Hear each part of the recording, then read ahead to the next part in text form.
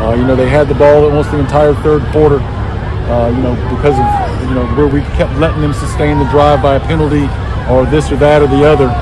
And, you know, it's tough to come back from that. And,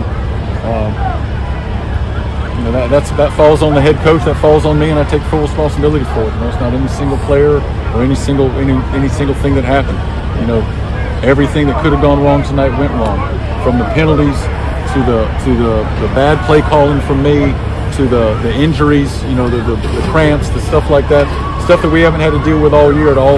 It all just kind of came in one half of football, and it was a lot to overcome, and we still gave ourselves a chance there to do it, you know, even after all that. So I'm proud of these kids and proud of what they did this year. I say them, like I said last year's senior class, they're setting the foundation for the years to come for Northwestern football.